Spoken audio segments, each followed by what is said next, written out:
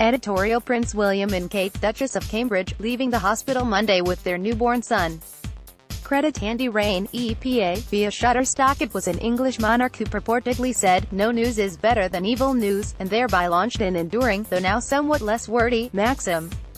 Unless King James I should have added, "It's news about his successors." From the time Catherine, the Duchess of Cambridge, entered the maternity hospital until she and her husband, Prince William, emerged with their newborn boy 12 hours later, the minutiae of the royal birth on Monday dominated the news in Britain, and not only there.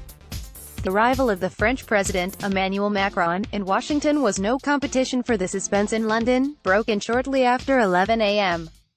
Not by the traditional notice in a wooden frame posted by the gates of Buckingham Palace that came later, carried out by two women in morning coats, black ties and bright red waistcoats, but by a tweet from Kensington Palace that the Duchess was safely delivered of a son. Before and after that there was little the inquiring public would not learn.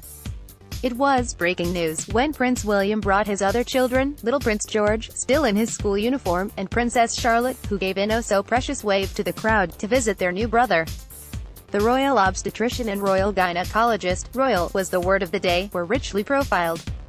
The fact that Lady Gabriella Windsor, the daughter of Prince and Princess Michael of Kent, had been born in the same hospital on the same day, only 37 years earlier, was presented as a remarkable coincidence. Westminster Abbey announced it would ring a full peal of Cambridge surprise royal on Tuesday. Tabloids noted with disapproval that the Labour Party leader, Jeremy Corbyn, took more than 3 hours to send his greetings to Kate and William, and so it went. That which did remain unknown by day's end, the baby's name and the godparents, was endlessly discussed. Bookmakers were putting odds on Arthur, Albert, Frederick, James and Philip. As for sponsors, the speculation was that a third child with few chances of ever ascending the throne would not need a roster of prominent godparents like his siblings. Was it too much? Of course, but when offered alongside all the other evil news of White House iniquities, shooting rampages and other horrors, it's barely enough, as Mark Twain might have put it. Though the British royalty went through a rough patch in the 1990s with a rash of divorces, scandals and salacious leaks and the death of Prince William's mother, Diana, Princess of Wales, today Queen Elizabeth II, who turned 92 on Saturday, presides over a curiously sympathetic and attractive mix of archaic tradition, fairy tale titles and very modern lives.